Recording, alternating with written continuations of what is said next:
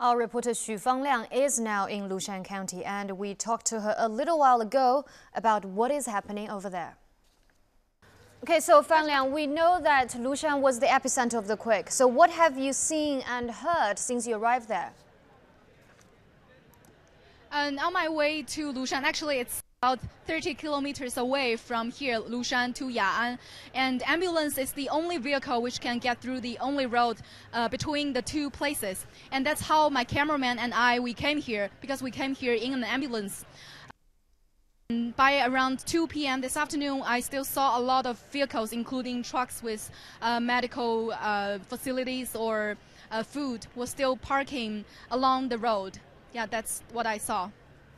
You mean parking along the road because there was traffic jam, or you can't get through the road? That's not traffic jam because that's not traffic jam because they were not allowed to get into Lushan through that road, because they say the ambulance is the only vehicle can get here.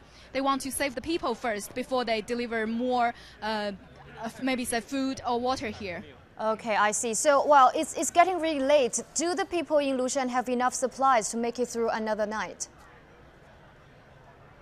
So far as I see, actually, I'm in the very center of Lushan. So far as I see, I can't see a lot of buildings damaged or collapsed, honestly, and it's not that bad.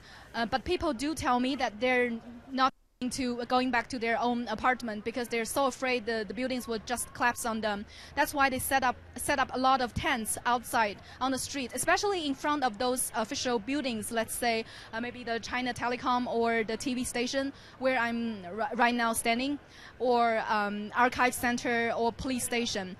But I did see a lot of milk or enough bread just delivered here this afternoon and lunch. As you can see, people behind me, they're lining up to get their supper right now. So people here won't be starved tonight. Okay, all right. Thank you, Fangliang, for the updates, and you take care of yourself. Thank you. Well, that was our reporter Xu Fangliang, who is now in Lushan.